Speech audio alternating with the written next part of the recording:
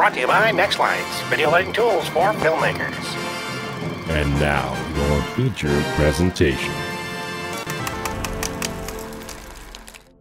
Hello and welcome to another episode of Film Scene, where we teach you Hollywood techniques on an indie film budget.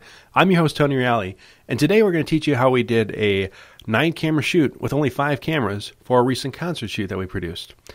This concert was for a band called Separate Ways, which is a Journey tribute band, and they're actually good friends with us. We've done a lot of projects with them in the past, and they came to us and wanted to do a high-energy, really awesome concert shoot. They had done one before.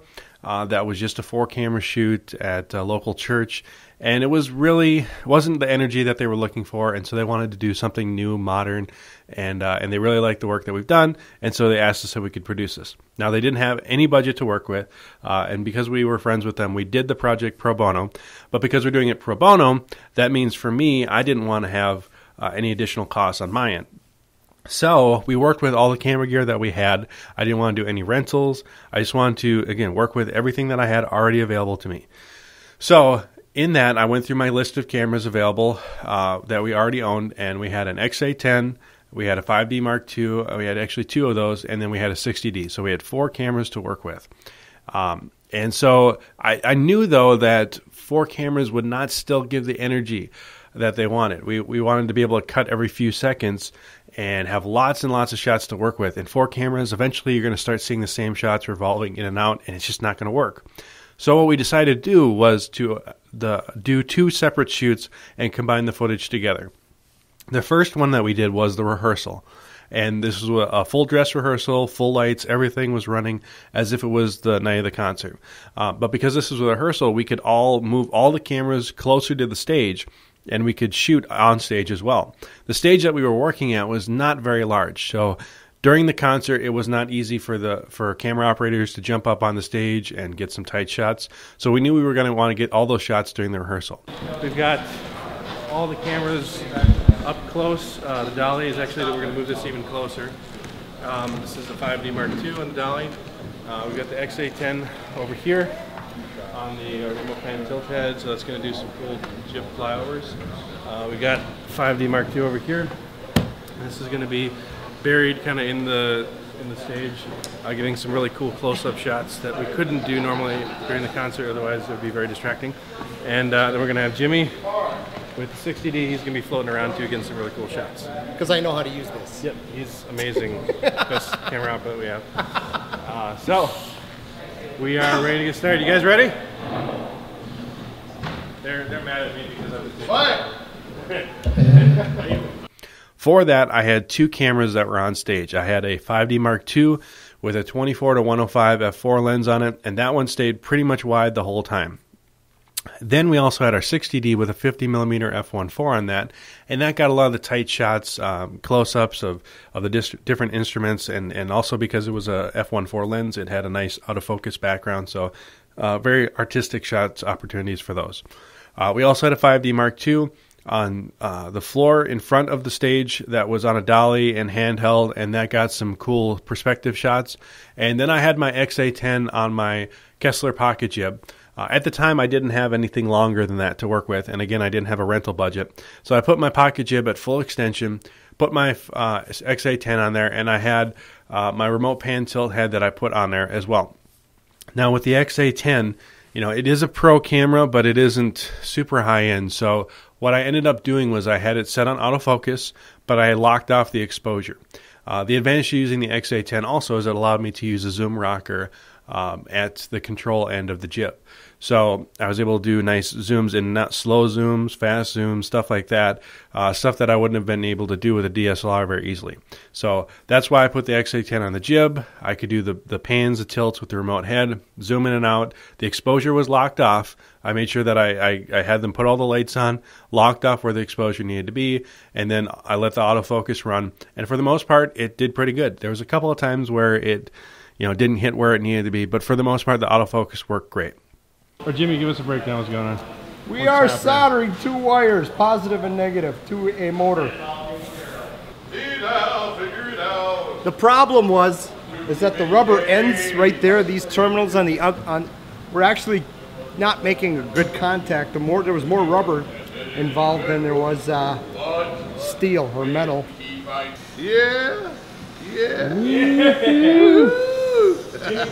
Yeah. So we got our on-stage shots, we got our front stage shots, and then we took a break, had dinner, and then we moved on to the actual concert shoot where the whole audience was there, high energy, and this is where I want everybody to start getting wider shots.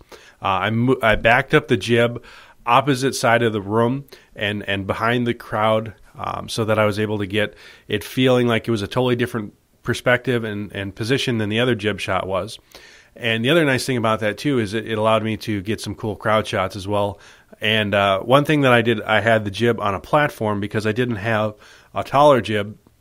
The platform allowed me to kind of get above the crowd and get some higher shots that I wouldn't have been able to do had I been right on the floor.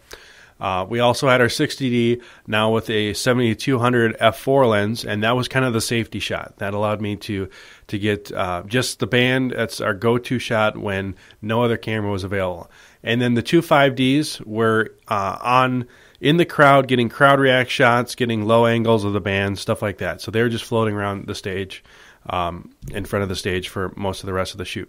And the last camera that we used was a GoPro. Sean had the idea to do basically what we call a drum cam, and we mounted it to the truss behind the drum, and they gave a really, really cool perspective to see the drummer, to see the crowd, to see the band, and we cut to that every once in a while. Obviously, since that one's locked off, everybody knows what that camera is going to look like, and you can't cut to it too very often.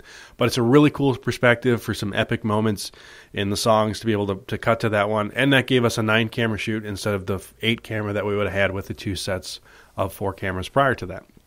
So all in all, we actually had a great shoot. Everything worked pretty well. There were a couple issues that we ran into. Of course, they were using a lot of LED lighting on the stage. I made sure they weren't using lasers, so I didn't have to worry about anything burning into one of our sensors. But the LED lighting had issues with the refresh rate on the camera. Basically, because it was a 60 hertz electrical frequency going through it, we had to keep our shutters at 1/60th of a second.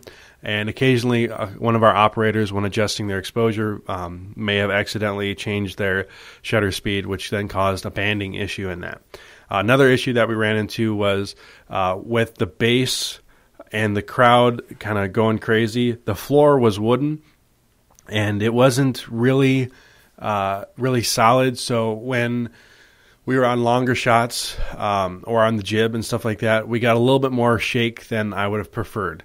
It wasn't making the footage unusable, but if it had been a cement floor or something a bit more solid, we probably wouldn't have gotten all that shake. So something to keep in mind for the future when looking at a venue. That may be an issue that you or we might look at it again. But overall, we had a great time. The biggest issue I ran into as the director and camera operator, I wasn't able to watch every shot as it was happening. So there was occasions where some of our camera operators, even though I told them this is the shot I need from you, kind of would wander off and do a different shot.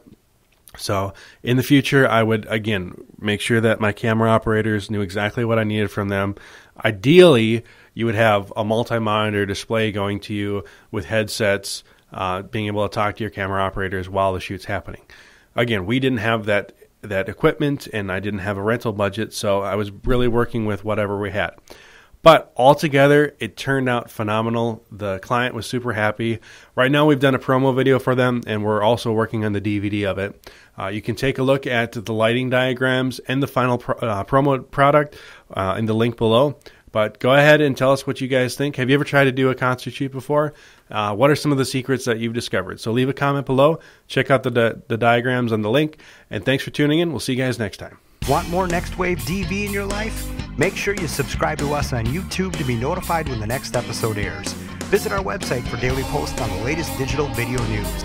Like us on Facebook to join the NextWaveDV community. And follow us on Twitter for behind-the-scenes news and pictures.